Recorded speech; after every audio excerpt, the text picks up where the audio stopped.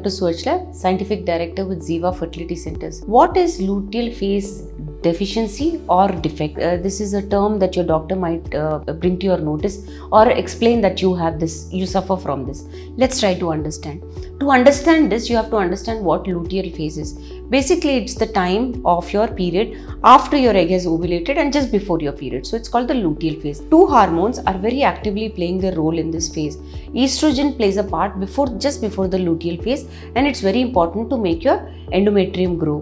Progesterone is a hormone that is released after your egg is ruptured from the ovaries and it has gone into the tubes.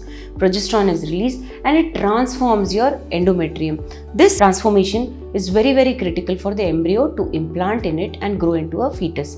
So these two hormones play a very critical role. In a luteal phase deficiency or a luteal phase defect, these two hormones definitely are reduced, but the most important point to remember is progesterone is either severely defective or mildly low, and that is causing a luteal phase defect or an improper endometrium, which is not helping you get pregnant. So a normal luteal phase is around 11 to 17 days, and that's very commonly seen. But in most women, it is also seen that it is for around 12 to 14 days. That is the luteal phase where the endometrium is getting ready for implantation is 12 to 14 days after ovulation. In deficit patients, around 9 days or less than 9 days of luteal phase is seen. That's when the implantation rate is extremely deficient.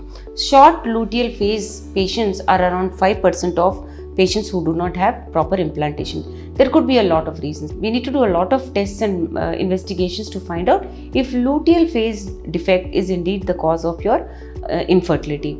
TSH, thyroid, is a very important hormone, and hypothyroidism leads to downplay of progesterone. That is, progesterone release is reduced, therefore implantation rate is also reduced. Prolactin levels, when it is very high, definitely treatment is given for it. There are medications and various modes of treatment. But when it is mild, when the prolactin is not very high or not at the normal level, progesterone levels are low, and therefore it can cause impaired implantation. That also causes pregnancy failures. Vitamin D is also a very critical vitamin, and lack of vitamin D in the body can also downplay progesterone. That is, progesterone release is decreased, therefore the embryo fails to implant.